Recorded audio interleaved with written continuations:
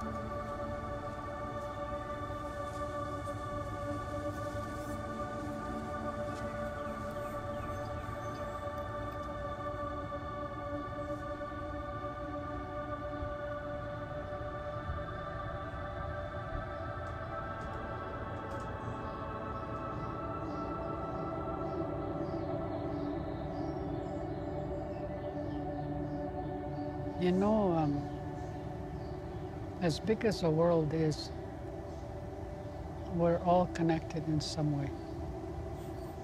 You know, I don't know how, but I know that. You may be connected to somebody almost like a sister and a brother. And I think that's why Gord was connected to Charlie.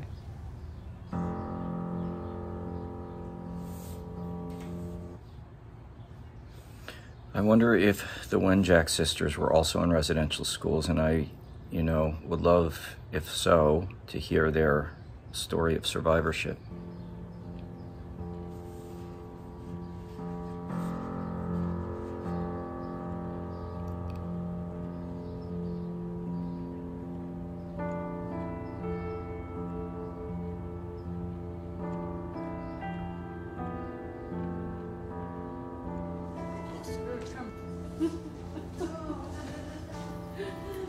Hello.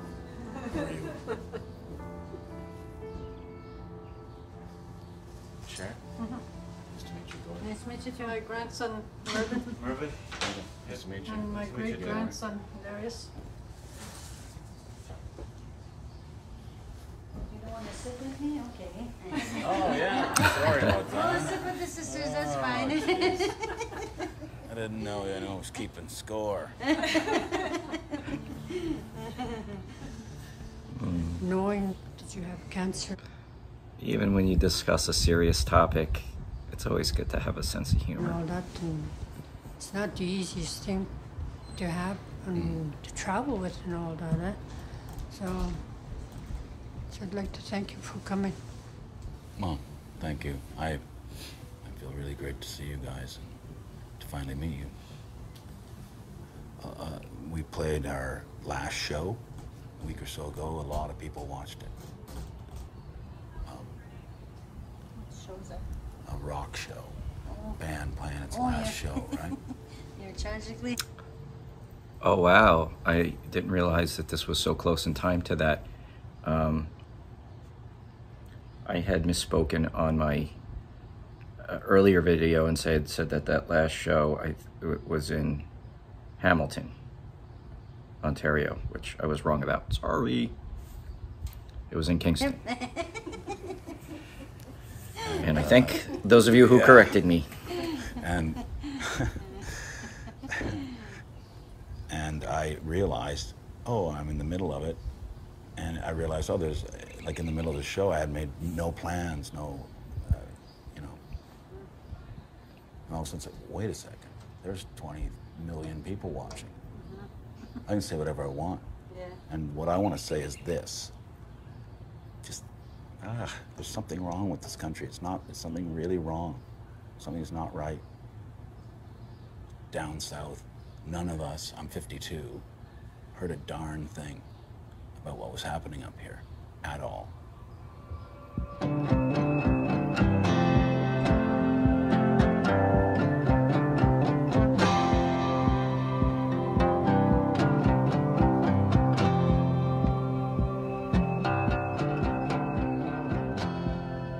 The tracks. Every time I see tracks, I think of Charlie. And I will stop and look down the tracks. And I would feel the distance, you know, this is how far I still have to go.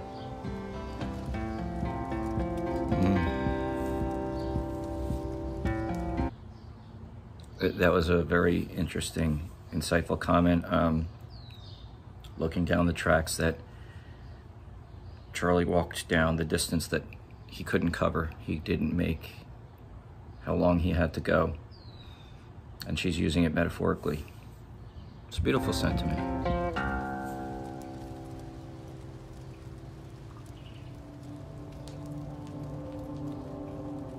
They all do. We all do. He was always proud when he accomplished something, even little things. Knowing that song, Ashes of Love. He used to sing that at night. We used to dance to. When he was sick, after he had his lung surgery, he was up all hours of the night because he couldn't sleep with the pain.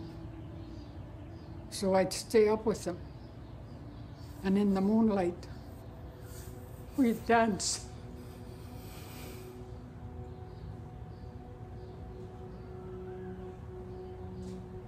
While everybody was sleeping.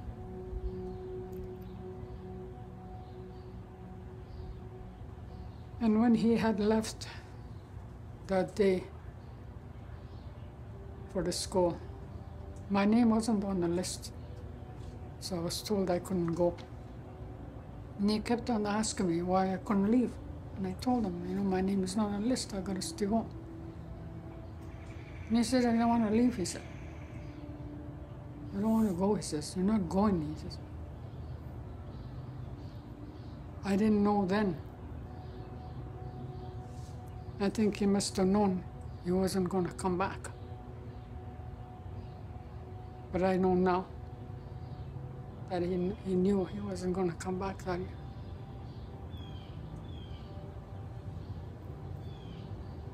And you know what I want from this? Is that I want high schools to be built on every reserve, high schools, so that children don't have to leave until there's such time that they're older to take care of themselves. If Charlie's life can save other children, then I've done my work. I've done what I've intended to do. And I thank Gord, everybody, that they've come here. It's because Gord she is. I'm glad he's come here. I thank them from the bottom of my heart.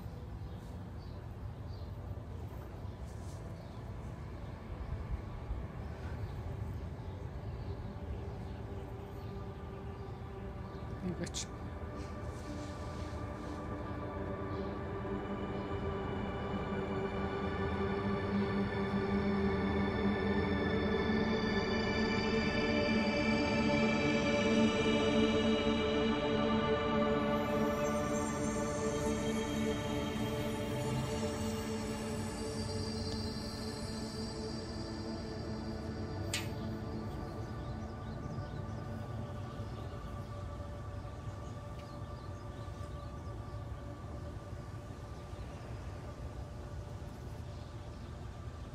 today I feel incredible amounts of joy and shame. I just think he's the symbol. And your country's incredibly lucky to have you for such intelligence, such patience. Okay? Thank you. Not bad. You'll be okay.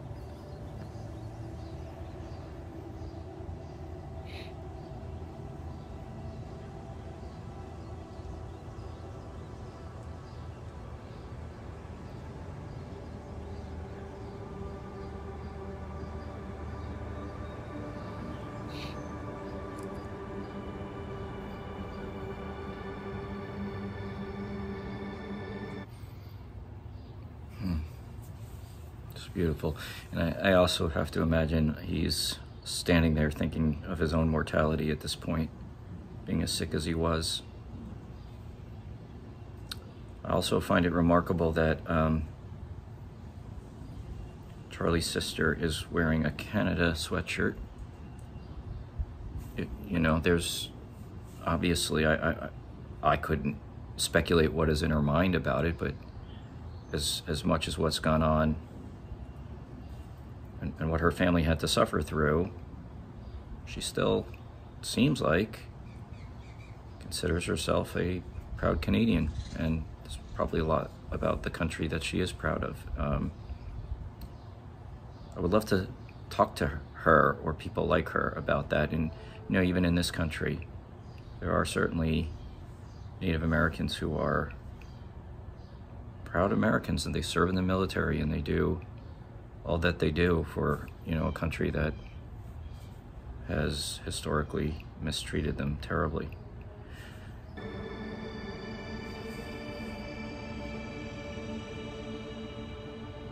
I think my greatest hope is that the rest of the world see what went on in Canada, but to not stop there, to continually heal that whatever happened there, to continually heal and to do everything that you can to bring that about. He is the right person to tell a story because the Creator chose him. We didn't. I didn't. And I'm glad it was Gord. He will be forever remembered. Yeah.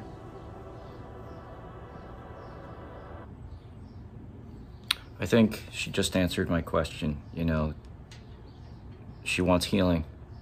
And I guess that is the entire purpose of the truth and reconciliation. Reconciliation being part of it.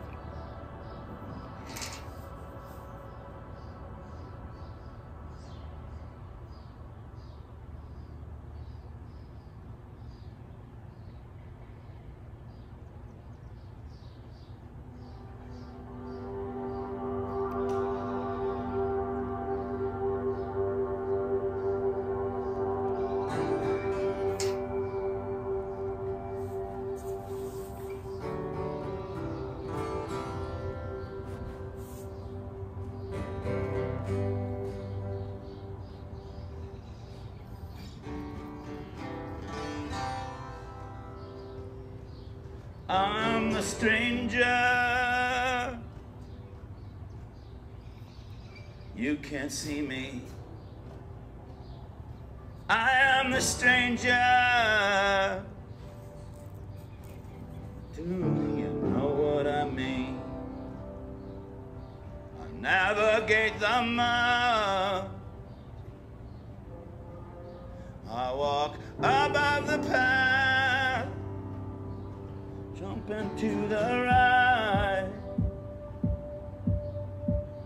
and then jump to the left on a secret path,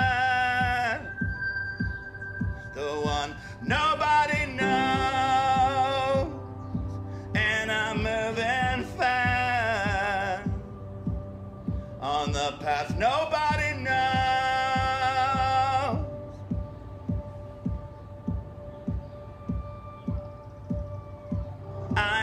stranger. You can't see me. I am the stranger. Do you know what I mean? I am a stranger.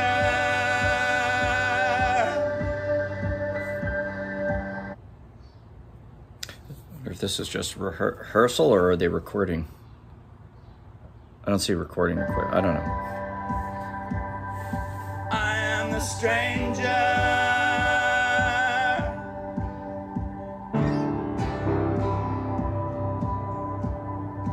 I am the stranger.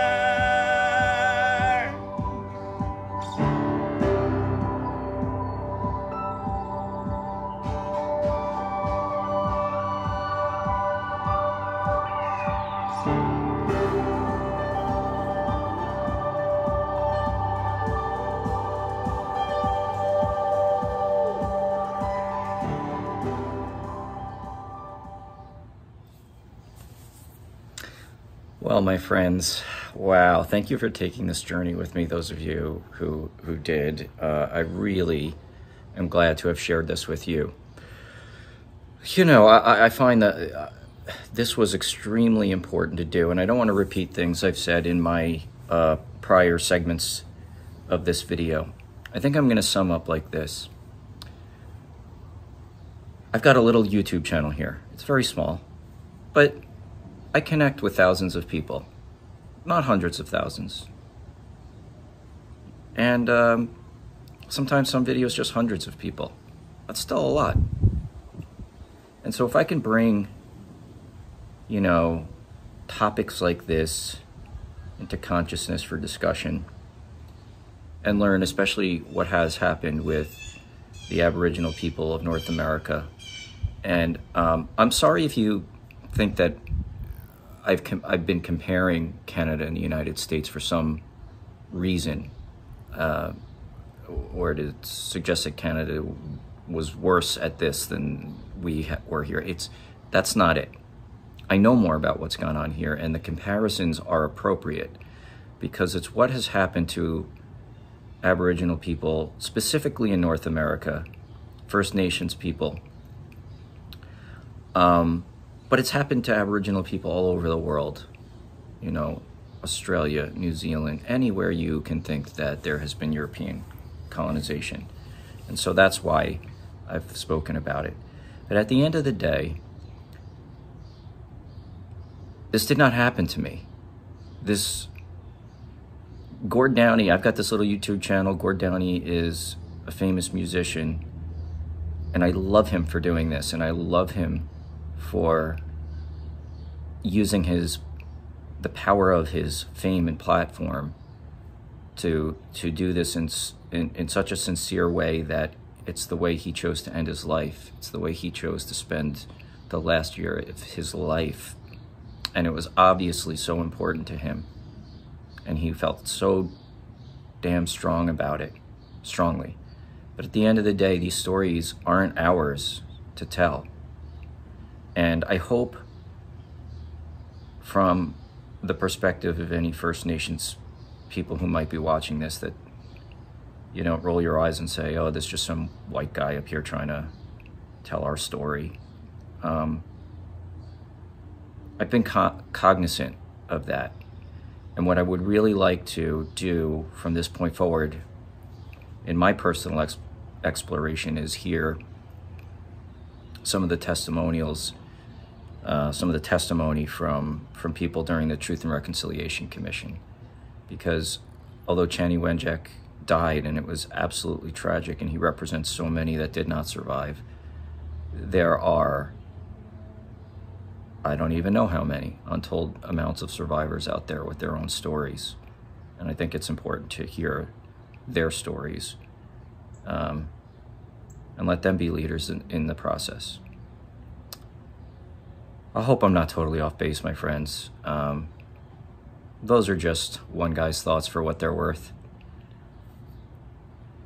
Anyway, all right, so I think next video I'm going to post is going to be more Canadian comedy, so we can have something a little bit more lighthearted than this, but won't be nearly as important in my mind.